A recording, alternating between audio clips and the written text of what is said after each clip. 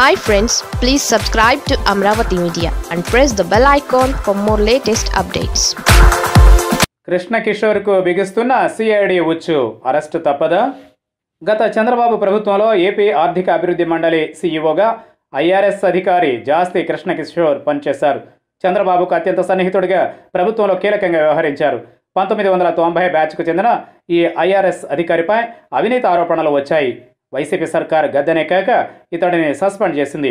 Suspend అయిన IRS అధికారి Krishna కిషోర్పై CID case నమోదు చేసింది. ఎకనామిక్ డెవలప్మెంట్ బోర్డులో పనిచేస్తున్న డిప్యూటీ కలెక్టర్ తులసి రాణి ఫిర్యాదుతో సిఐడి కేసు నమోదు చేసింది. డిసెంబర్ 2019లో కృష్ణ కిషోర్పై సిఐడి కేసు నమోదైంది.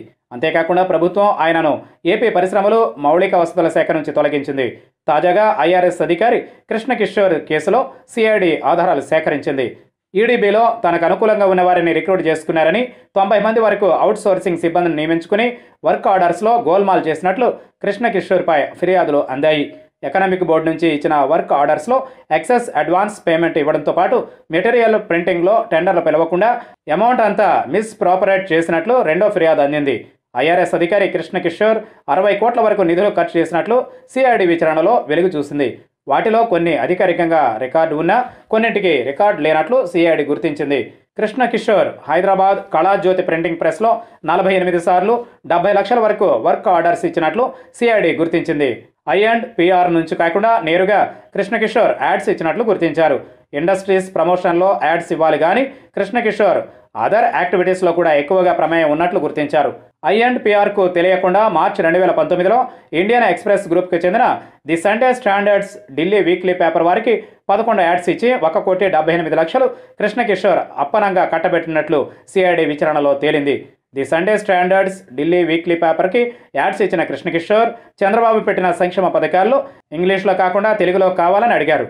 తెలుగు ప్రింటింగ్ లేకపోవడంతో 24 లక్షల రూపాయలకు సండే స్టాండర్డ్స్ వారు విజయవాడలో ఉన్న కంపెనీకి తెలుగులో ప్రింటింగ్కి ఆర్డర్ ఇచ్చినట్లు సిఐడి గుర్తించింది.